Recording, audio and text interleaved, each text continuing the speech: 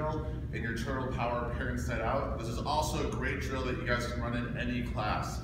So as you guys take a look at the music, you'll notice there's two different files. There's one that says Nunchaku in open hand, and it's got like the orange Michelangelo mask on it, and then there's also one that says for sword, which has the blue mask on it. Main difference between both of these is just the type of sound effects. So for the first one with the nunchucks and open hands, you hear more of like a whooshing sound as you do the strikes or as you're swinging the nunchucks, whereas the sword track is more of metal, like hitting metal sounds, like it would be for a sword. So I'm going to demonstrate how to do it today with the nunchakus. Now I understand that not every martial arts school has enough nunchakus for 35, 40 kids at a Parents Night Out. That's okay. If you don't have enough nunchakus, just teach the kids a really, really easy 3-move combo. So a simple one you guys can do is just do jab, cross, front kick. You want to make sure it's something that they don't have to memorize, or make sure it's something that's not too difficult either, because pretty much what's going to happen is as the music plays, they're going to perform the combo along with the sound effects, but the music gradually speeds up. So it starts off at about 80 beats per minute and ends up at about 105, 110 beats per minute by the end of the song. So it'll want to be something that they can perform easily, but also will be pretty easy for them to do it quickly. Now, if you're using the nunchucks, this is what I recommend. Really simple combo. You're going to start with them up at your shoulder. Now, also, if you're doing this, I shouldn't have to say this, but make sure you use padded nunchucks for the kids. We want them to have fun and not go home with any bruises or bumps. So padded nunchucks, of course, are best. So they'll start up at their shoulder, and the 3 moves they're going to do is they're going to swing down to their hip, keep the nunchaku pointed down, go to the opposite hip, and then swing back up to the arm. So it goes hip, hip, and shoulder. Basically what you're going to do is, as the instructor, you're going to teach them how to do this. You're going to have them do it with you. Once they practice it on their own for a few times and have it, then have them do the same thing on the other side.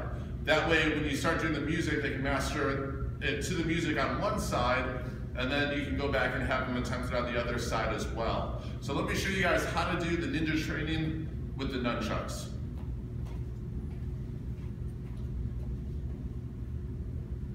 Hey fellow ninjas, it's time to level up our training if we're gonna defeat Shredhead and his army of goons. Let's do this! Cowabunga! Booyakasha! Yeah! Keep it up! Bring it on! Yeah! Beast mode! You did it! Can I have some pizza yet? We need to train even harder. Let's do this!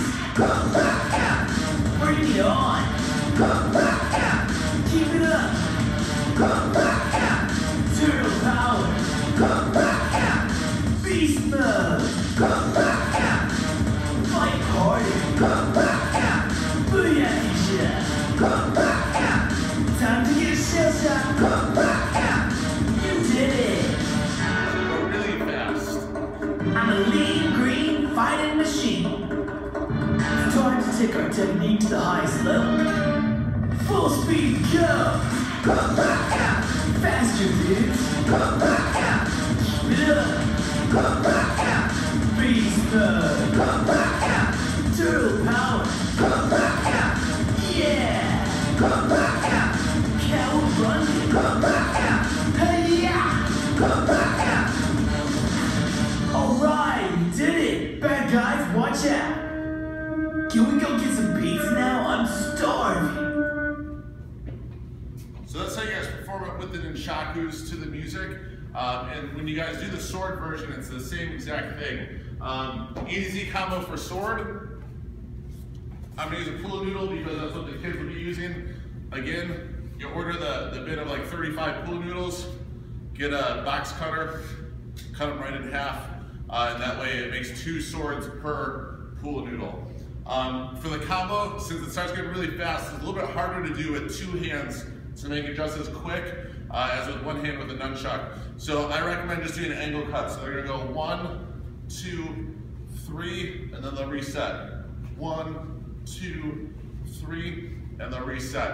Obviously, as you do it, if it looks really, really simple for them and they just do amazing with the music, then you can teach them a little bit harder combo. But I recommend keeping it extremely simple to start with, so that way the kids can just focus on swinging the weapon and just having a great time as they do it to the music.